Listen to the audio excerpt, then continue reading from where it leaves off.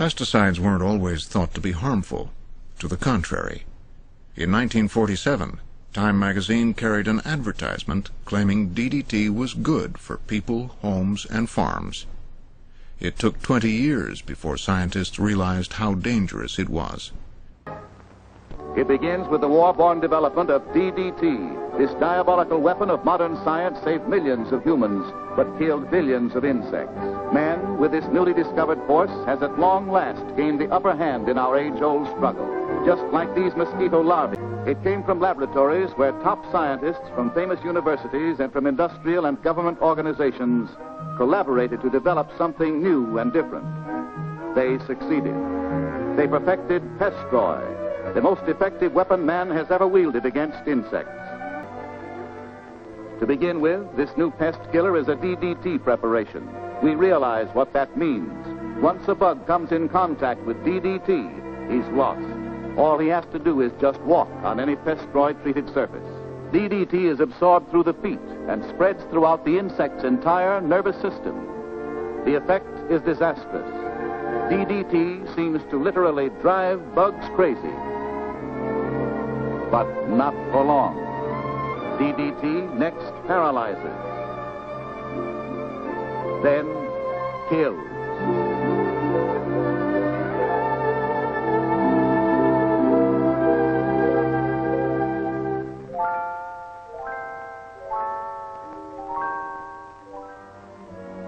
In both its forms, powder and liquid, Pestroy means doomsday to us insects. For this new insect destroyer contains a lot of DDT, not just a little. Its DDT content is even higher than government specifications. But the really sure kill feature of this insect killer isn't simply that it contains DDT, it's the way that it makes sure that bugs get the DDT that's in it. The same deadly effectiveness of the liquid form is found in the Pestroy powder. It is so easy to apply because of a new efficient dispenser package. All people have to do is to press the patented top like this. It's a handful of concentrated death.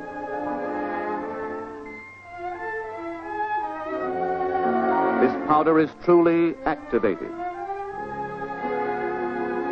It contains stabilized pyrethrum, an ingredient which literally stampedes insects from their hiding places to bring them into contact with DDT, indoors or outdoors.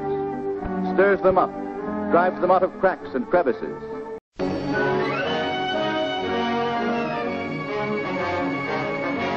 With the possibility of a serious infantile paralysis epidemic, health authorities of the city of San Antonio, Texas, attacked the germ carriers throughout the city.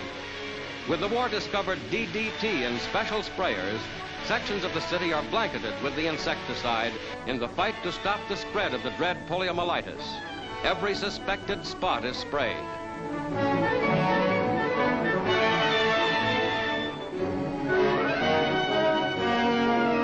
Even the streams are disinfected, and in the parks and public places, children are forbidden to gather.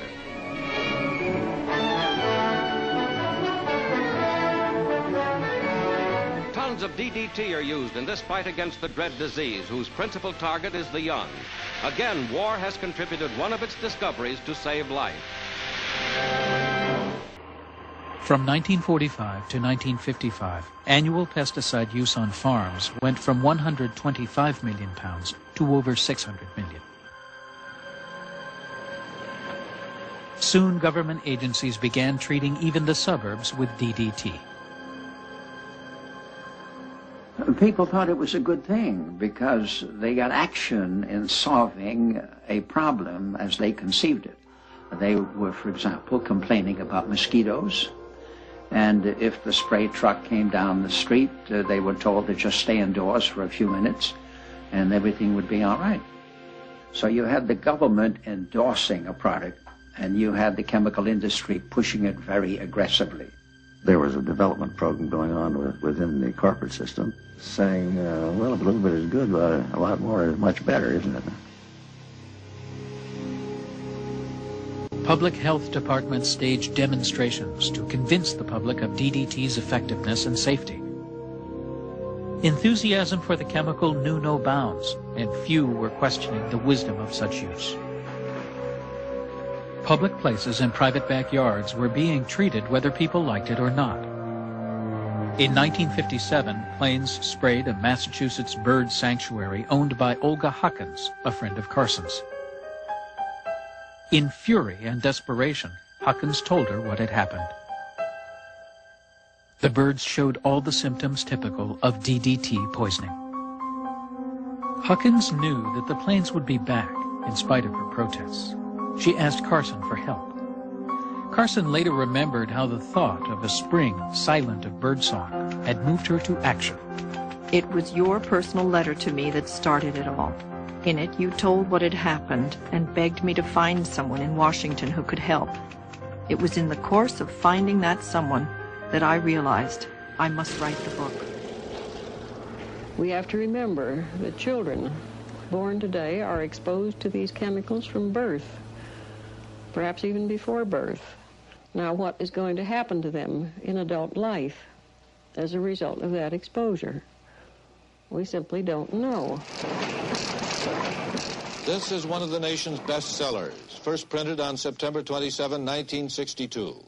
In her groundbreaking book, Silent Spring, Rachel Carson jolted a prosperous post-war America, a country confident that science and technology were leading the way to a future in which disease and hunger could be overcome. In no small part thanks to a new generation of powerful pesticides. But in Silent Spring, Carson warned that progress had a price. These sprays, dust, and aerosols are now applied almost universally to farms, gardens, forests, and homes. Non-selective chemicals that have the power to kill every insect, the good and the bad, to still the song of birds and the leaping of fish in the streams. All this, though the intended target may be only a few weeds or insects. Through sheer determination, Carson participated in an hour-long CBS News documentary on pesticides. CBS reports The Silent Spring of Rachel Carson, which aired not long after Silent Spring became a national bestseller. Can anyone believe it is possible to lay down such a barrage of poisons on the surface of the earth without making it unfit for all life? While Carson didn't contend that chemical insecticides must never be used, she faced harsh opposition. A spokesman for the chemical industry, Dr. Robert White Stevens. The major claims in Miss Rachel Carson's book, Silent Spring, are gross distortions of the actual facts, completely unsupported by scientific experimental evidence and general practical experience in the field. If man were to faithfully follow the teachings of Miss Carson, we would return to the Dark Ages, and the insects and diseases and vermin would once again inherit the earth. And when CBS turned to government experts, the questions were many, but the answers few. Dr. Paige Nicholson, water pollution expert, Public Health Service. Do you know how long the pesticides persist in the water once they get into it? Not entirely. Do you know the extent to which our groundwater may be contaminated right now by pesticides? We don't know that either, nor do we know if concentration may be occurring in groundwater.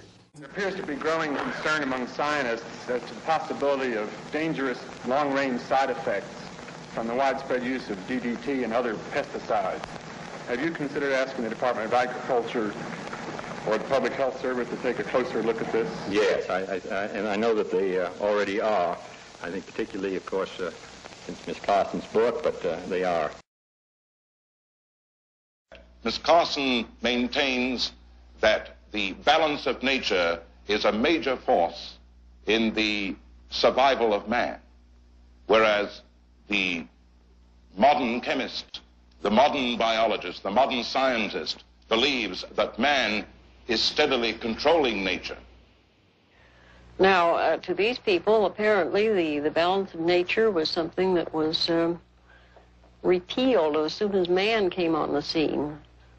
Well, you might just as well assume that you could repeal the law of gravity. The balance of nature is built of a series of interrelationships between living things and between living things and their environment. You can't just step in with some brute force and change one thing without changing a good many others. Now, this doesn't mean, of course, that we must never interfere, that we must not attempt to tilt that balance of nature in our favor. But unless we do bring these chemicals under better control, we are certainly headed for disaster. Rachel Carson, author of the landmark book Silent Spring, started a revolution. During the 1950s, when crop dusting planes and insect sprays blanketed plants with DDT, Carson warned of the dangers of chemical pesticides. She warned of science's power to alter nature and called for government action to protect its citizens. Because of her courage, the disaster did not come to pass, and with Carson's words and spirit, the modern environmental movement was born.